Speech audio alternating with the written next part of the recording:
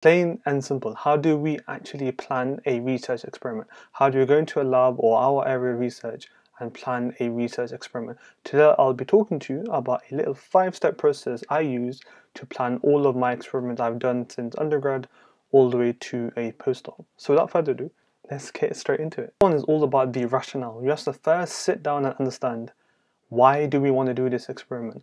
How does it fit into our current research plan, our PhD? How does it fit into the wider remit of this area of research?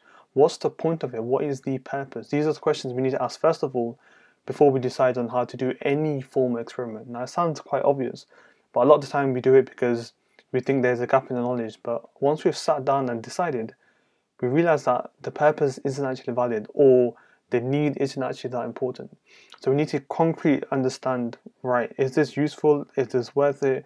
Is it contributing something beneficial that we can then look into it further? If not, then maybe it's not an experiment that we actually need to do.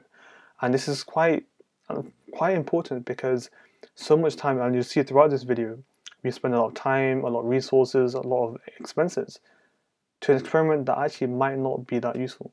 So keep in mind, purpose is very important. Let's move now on to number 2. This is all about evidence in literature. Now, there are some very niche exceptions where what you're doing is incredibly novel that you might not find much backing in the literature, but 9 times out of 10 you will find some sort of relation to what you're doing. It may not be exactly the same, but the principle might be similar, or the methods might be similar somewhere else.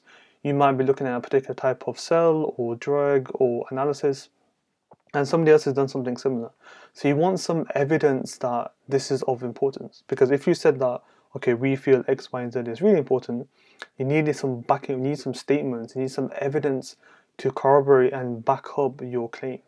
And then that can justify why you're doing an experiment, either why you're applying for funding, why you're doing it in your PhD, whatever reason you're doing it for. You need some evidence in the literature. Now this might be to confirm that there is a gap in this area. So you might find so many papers looking at this area, and you see that not many people are looking at this or that. That can justify your finding. You may also look at it as a reverse, that there is a lot of evidence into this particular type of research, but there is scope to take it one step further if somebody hasn't done so. So whether it's a gap or an advancement in the current understanding, you need some evidence within literature. And there's many forms. I've mentioned in my Instagram post over here how to find important literature, how to find something useful to back up your claim.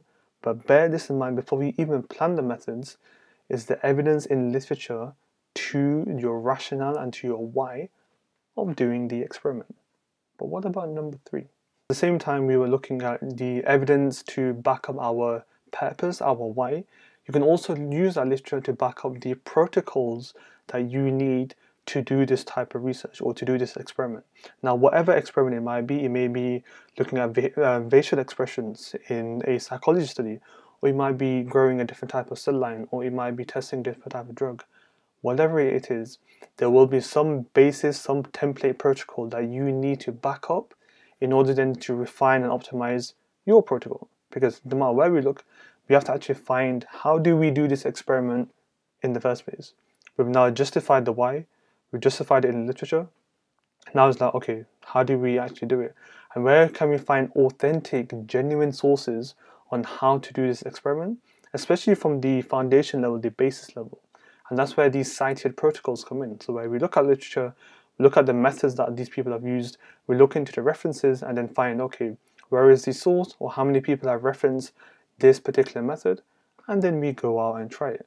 But the really important thing is that whatever experiment you do, make sure there is protocol within your research group or actually in literature that you can say, right, we can actually do this experiment now, we can trial out this method, we can trial out this protocol, and then we can maybe get closer and closer to the experiment that we want to do.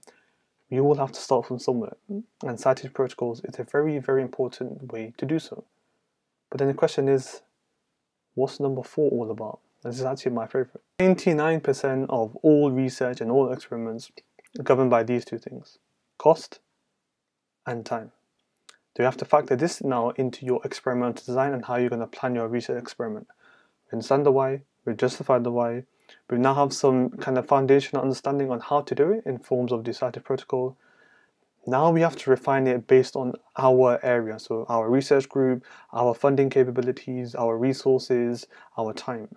Now, the protocol might say to do X, Y, and Z, but you may not be able to afford it, or you may not have the right machinery, or right equipment, or right software. So now we take these cited protocols, we take these templates, and then what we actually do is refine it so it suits our possibility of doing that within our lab or within our research area. And that is obviously governed by cost and time. Now you have to factor in, can you use a substitute, or can you do it a different way?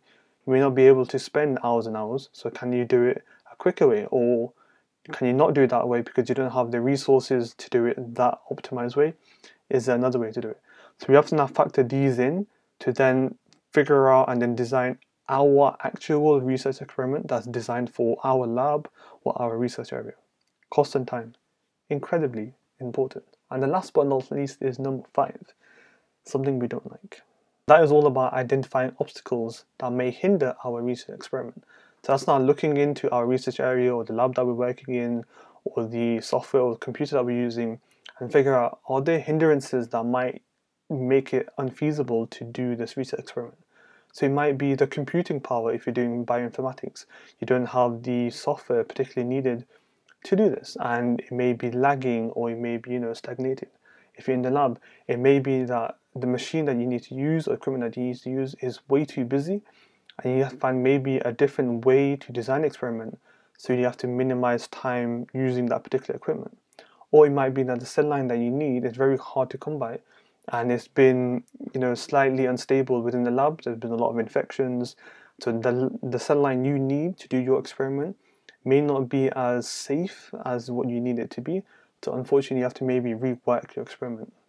And that's why it's incredibly important before you go out to do something, check within your area, within your working research area. Are there things, are there people, are there certain situations that might lead to hindrances within your lab work and within your experimental design? If so, factor that in so you can have a more smoother, more efficient, and more effective lab protocol, experiment design, whichever way you want to look at it. So guys, that was my 5-step process on how to plan any research experiment, no matter which research area you're in. If you did find it useful, do consider giving a like on the video. It will help the channel to grow and help this video to help many more researchers. So I'll be very, very thankful for that. And if you did enjoy this style of video, do consider subscribing if you wanted to, and click that notification bell so you are notified when we upload. And when I mean we, it's just me. There isn't anybody else. The channel is small, unfortunately. And if you wanted to see other kind of content, Instagram pages over here, and my actual newsletter, my weekly newsletter, the link is in the video description down below. Just because I just don't want you to miss anything. That's all. I just don't want you to miss all of these research tips and advice for their research life. But in any case, I shall hopefully see you in the next one. Hope you have a good week, and I'll see you soon.